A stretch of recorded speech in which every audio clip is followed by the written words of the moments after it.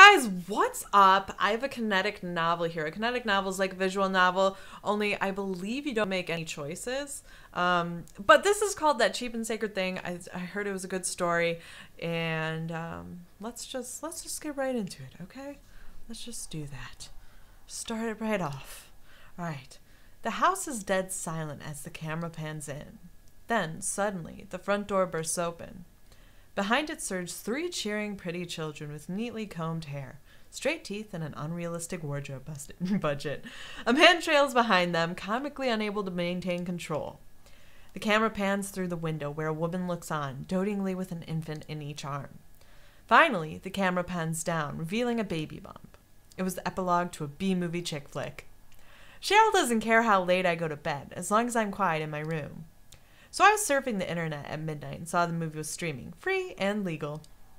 I was like, what the heck? It might be cute. Yeah. It had a beautiful cast, but they weren't very talented.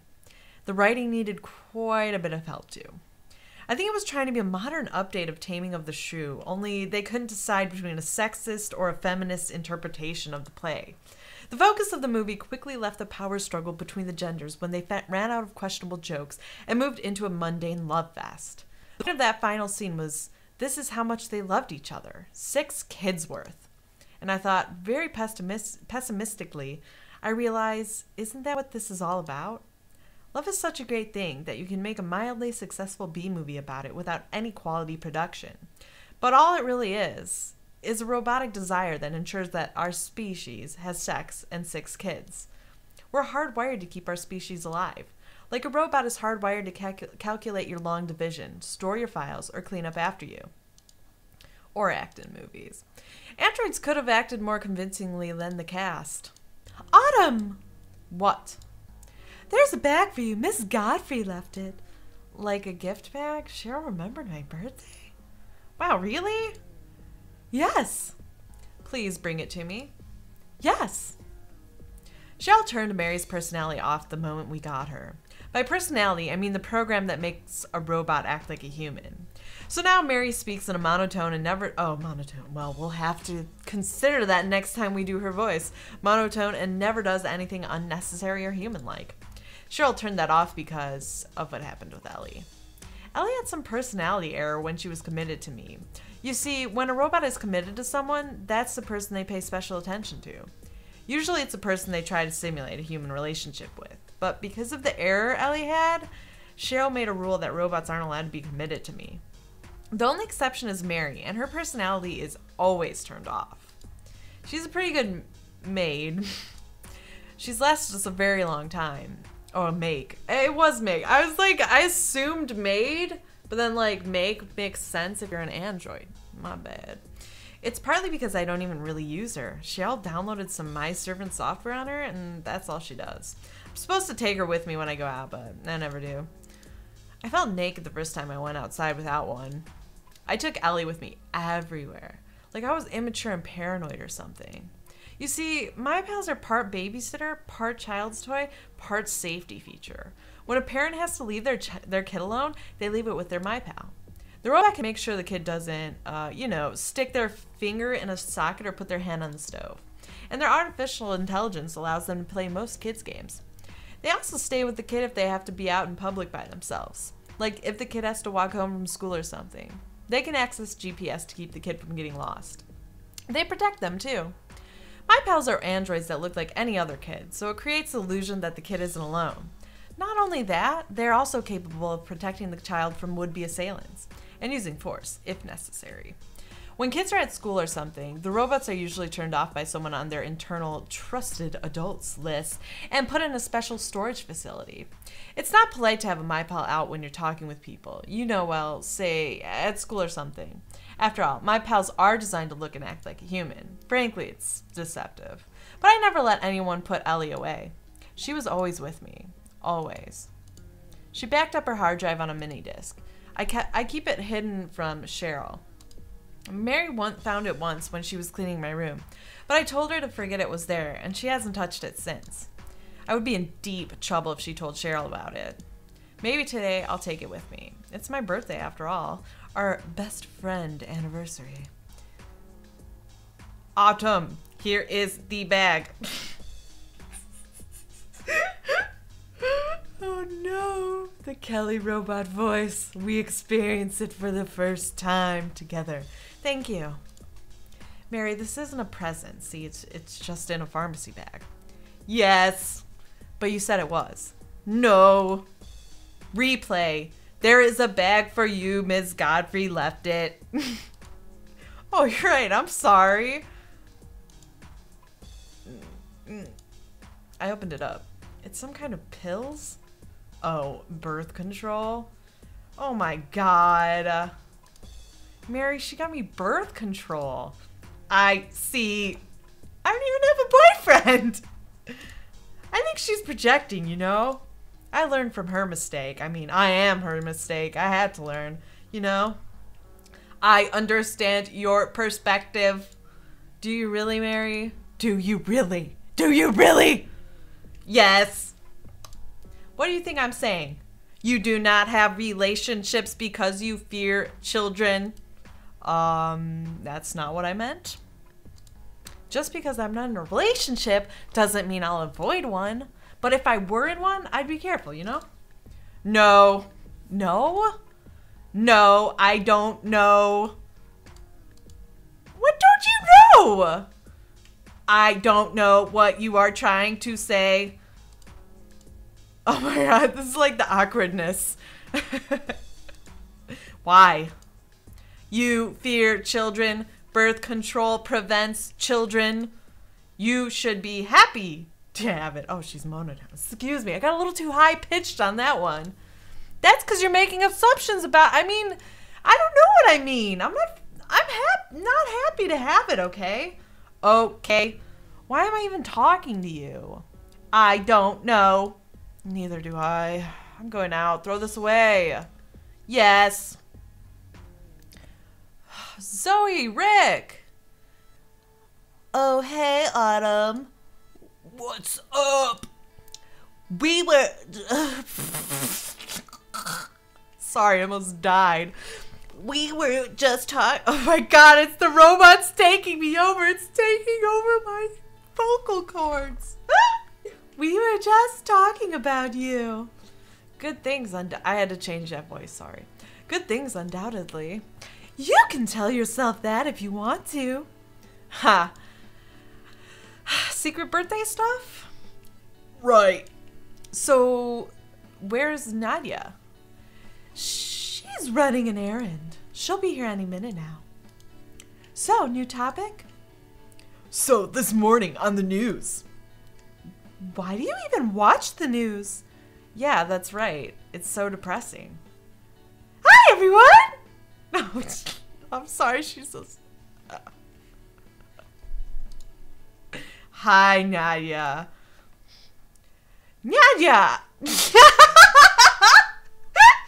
I just realized I can't talk.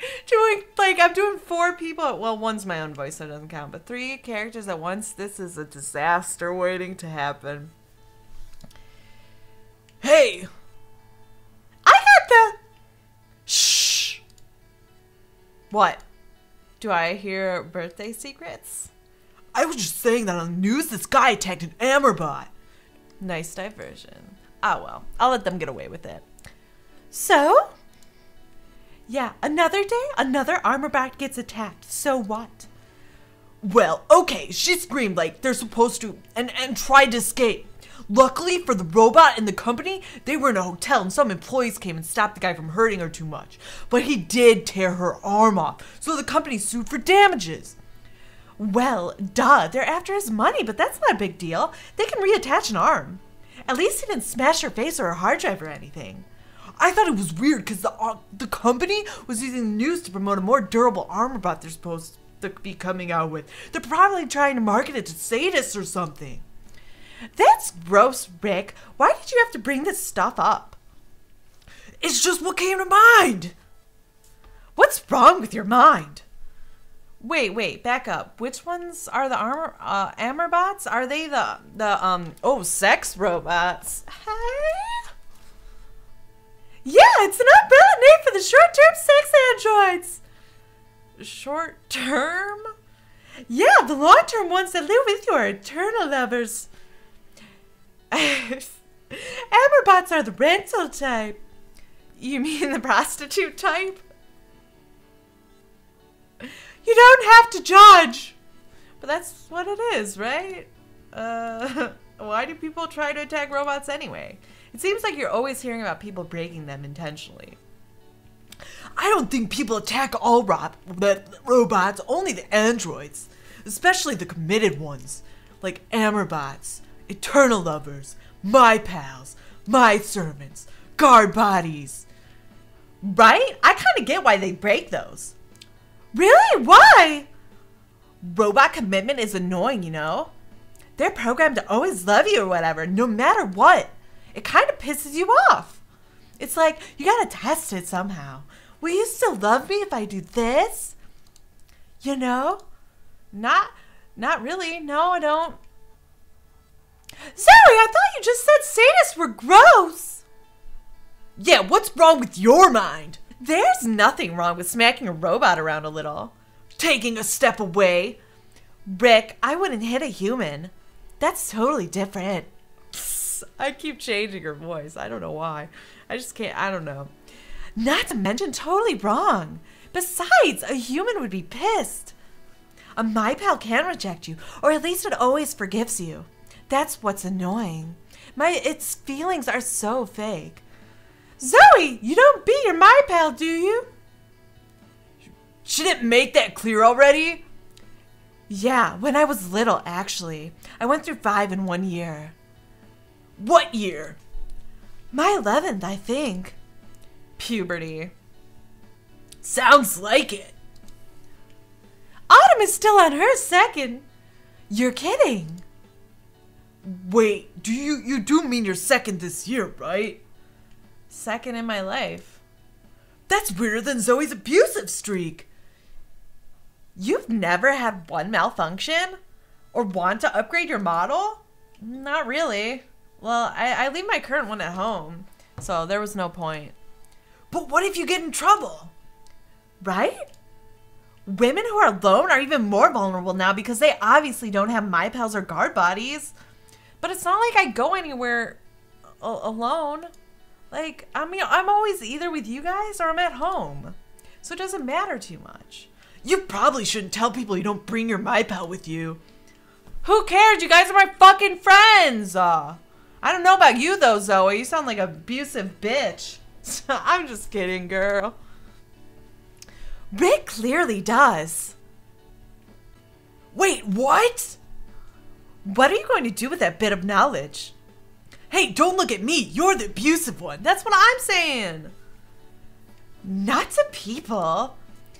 Anyway, Nadia, thanks again for having my party at your house. Appreciate it, girl. Of course. My mom loves parties. And your house is huge. Can I have my birthday party here too? Well, sure, but there's nothing wrong with your family. I live in a trailer. Is that wrong enough for you?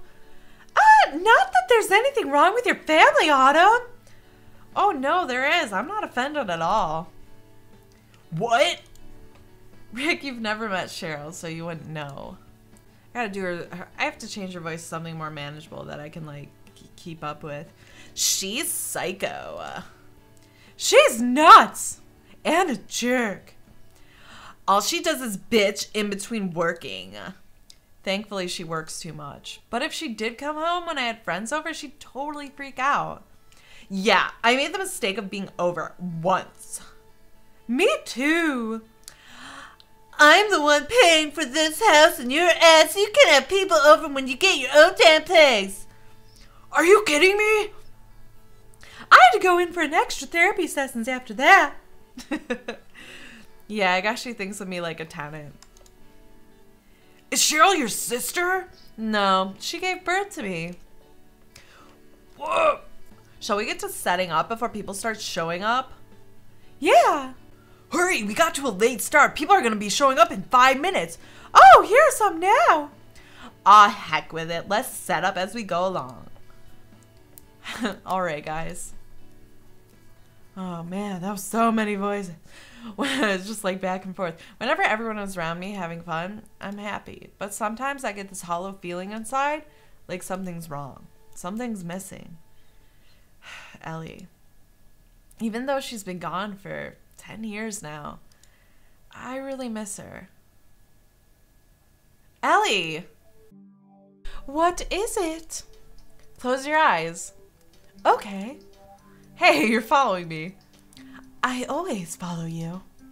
How can you tell where you're going? You see, I don't see with my eyes like you do. I have cameras that are on. Then turn off your cameras. But I'm not allowed to. Just for a moment, okay? But what if you do something you're not allowed to? What if you get hurt? I have to keep you safe. Silly, it'll take me 2 seconds. What will? I'm going to leave the room, and then I'll come back, and then I'll tell you when you can look again. But you might get hurt without me. I won't! Trust me? 2 seconds. Okay, I'll override my cameras. Your eyes are open. It's okay. My cameras are off. Close your eyes too. Okay.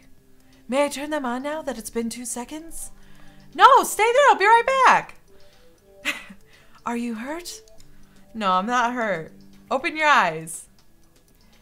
And turn on my cameras? Yeah. A present? It's for you. For me? Yeah. Today's your birthday. You don't give people gifts on your birthday. No, it's your birthday too. I don't have a birthday. Yes, you do. Today is your birthday. But I'm not born. Yes, you were. You were born the day we turned you on, which was my first birthday. I don't think so. I'm not a human. So, animals have birthdays, but animals are alive. I'm just a computer. Computers don't have birthdays. Well, it could be. An anniversary. An anniversary? Yeah, it'll be our best friend anniversary. Like married people, they have anniversaries where they give each other gifts. I know, I saw it on TV. A lady got mad because her husband couldn't remember what day it was, so he didn't get her a present. Remember? You had to explain it to me. I remember. But instead of our anniversary of being married, it'll be our best friend anniversary. So today's your birthday and our best friend anniversary? Yeah! Okay. Thank you very much. Oh, thank you very much for the present. You're welcome. But I didn't get you an anniversary present. You don't have any money, silly. I know, but I still feel bad. Open it! Open it! Okay. A monster truck! Like in that book you always check out from the library. Oh, that's so cool. And it's red too. My favorite color. Yeah, I made sure to get a red one. Thank you, Autumn. I love you. I love you too. Hey, Ellie. Yeah? You know that movie I got for my birthday? The one we were watching just now? Yeah. Yeah, was it a good movie? Yeah. It was really old though. Oh. It was about a man who made a puppet, and the puppet called the man father. The puppet was alive? Sort of, but he wasn't a human, and he wanted to be a real boy for his father. What happened in the end? After he did good things, the blue fairy turned him into a real boy. Sounds like a happy ending. Yeah, but it made me think. Ellie, do you ever want to be a real girl? No, I don't. You don't? Why not? Because then I'd have my own parents and my own house and my own my pal, and I have to go to school, and isn't that good? If you were alive, you could do whatever you wanted. You wouldn't have to look after me all the time. But then another robot would be your my pal, right? Well, yeah. And I'd never get to see you. We would go to school together. But that's only 7 hours of the day. I don't want to be a human because then I wouldn't get to be with you all the time. I love you, Autumn. As long as I can be with you, I'm happy. Really? Yup. Ellie, what did I do to talk to you one more time? What I would do? Wait, what? My English went out the door. Bye, thanks for coming. I'm kind of tired. Hey, Nadia, did Zoe go into the other room? I think so. I think Rick's there with her, too. All right. Well, I'll just clean up a bit. Oh, you don't have to. It's your birthday after all. Oh, thanks. There's that guy over there. Sometimes thinks he I think he keeps looking over at me. So whose robot is that? Huh? That hot guy over there. He's not real, right? Though he's too handsome to be my pal. Oh, him? He's yours. What? Yeah, they were having a promotion sale, so we all pitched in and got him for you. Happy birthday. What? He's an Amerbot, isn't he? Yeah. You guys are the best. Dang, friends. What the hell am I going to do with an Amerbot? So, that was sarcasm? Of course it's sarcasm. An Amerbot? What were they thinking? I don't want my first time to be with a robot. You don't? You do know it's my first time, right? We kind of figured. That's why we got you the robot, so you wouldn't turn into a wizard.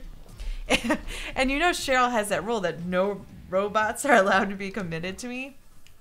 It's not like Cheryl's ever going to find out. We took care of everything. We told her that you were going to stay the night at Zoe's house. Where am I going to stay the night? I'm not sure. Rick made those arrangements. Don't worry, the robot knows where to take you. Rick was in on this? Well, yeah, even with the sale, it was still pretty expensive. And since Rick has a job, we had to get him to help us out. He was surprisingly enthusiastic about it. What? I would have just had my parents get it, but they wouldn't have approved since you're only 17. I could die. You don't like Rick, do you? No, but wouldn't you be embarrassed? No. I get them all the time. Oh, that's right. Now, yeah, you know, that's you. That's not me. I just like to have fun without worrying about pregnancies and STDs and hurt feelings and stuff.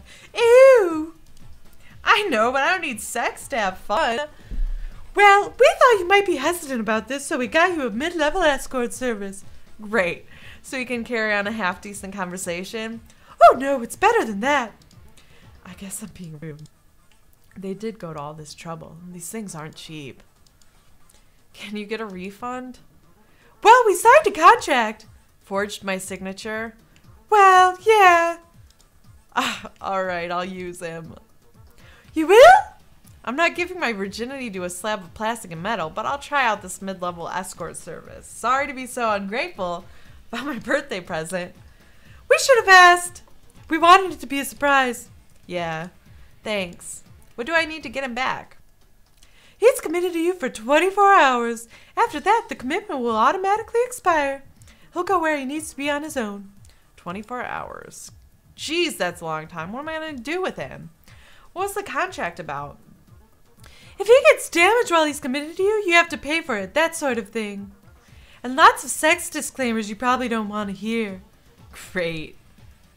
Why don't you go talk to him? Okay. Nadia, come with me. Sure. Hey, Jude. All right.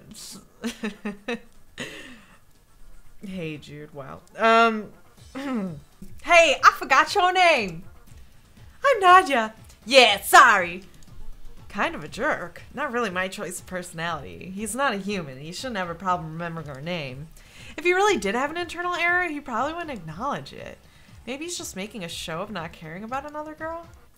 This is my friend Autumn. Hey! I've noticed you. Gag me right now. Not like that either.